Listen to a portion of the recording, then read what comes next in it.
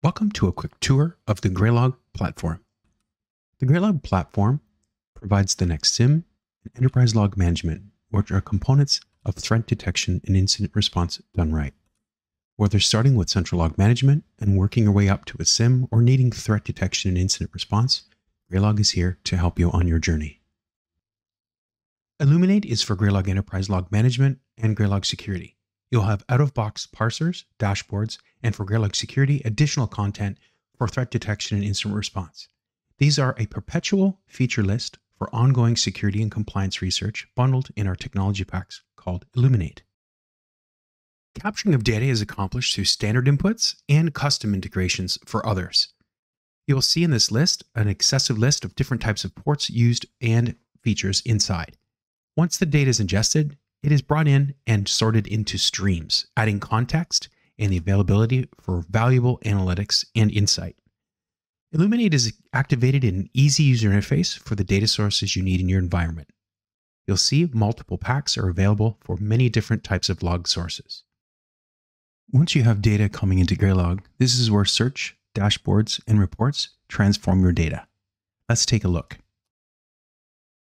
Directly from search, you can pick from the individual streams that you want to search the data in, or you can actually extend the timeout with a date range. You have the ability to enter in your search criteria in the search window or search bar, or if you want to open a particular log message.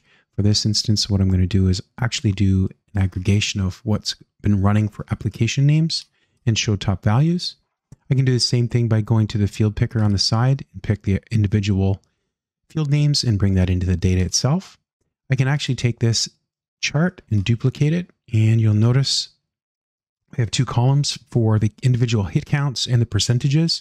So what I can do is modify this, and in the chart, I'm going to go by percentage. So I'm going to remove the individual count, and I'm going to change the bar chart in this widget and update the widget. I can duplicate this again if I want. And what I can do is change this individual widget to a pie chart, and you'll be able to see this data represented as both. And it's just easy just to drag your data in here and see it. Now, if you wanted to save this, you could save this search, name it, save it for later so you can modify it. What you can also do is save this as a particular dashboard or export the actual raw data. As an instance, I do have a syslog enabled save search that I've created into a dashboard, and you'll see here with the data attached. This is searchable. So if you wanted to go to a field name like user_name, in this case, I'm going to choose the user Jadar. You'll be able to see the instance in these logs when this particular user has executed or done some things, and you'll notice the logs, the authentication logs, and things going on inside the data. When you've created your dashboards, this strategically has given you the opportunity to go in and create reports.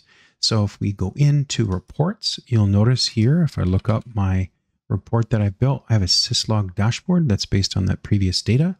You can go into the actual report, add a logo, create the description, the portrait landscape layout, and a variety of things. You also can go down to the bottom and you'll see your individual dashboards will appear here with all their individual widgets. If I expand this particular dashboard here, I've got these two widgets included in the report, and that's why they show up here. Once you view it, you can go in and edit the configuration of the actual report. You can actually send it automatically and send it on a schedule and a frequency. You can add that frequency by adding the name and email address and the individual users inside of Graylog, and send that off as needed. Graylog Security adds additional functionality to Graylog's enterprise log management. With a Graylog Security license, you will find Sigma rules for out-of-box content, which is an always-on search of known threats searching your data. Anomaly detection for looking at patterns over time and finding things outside the normal activity and alerting. Also, investigations management. When incidents or detections occur, an analyst workflow for capturing evidence of an incident. It will include asset enrichment to add context over time into your data. Let's look at the Graylog Security features. In Graylog Security, you'll have the ability to switch to the Security Analyst type view. This will give you the ability to look at all the different things in Graylog Security in one particular screen. As an example, Sigma rules. This is where we have dedicated content built into Illuminate that's been curated with a partnership with SOC Prime. We've got anomaly detections. You'll see multiple anomaly counts for different types of grades of anomalies based on the source of products that are being brought into Graylog.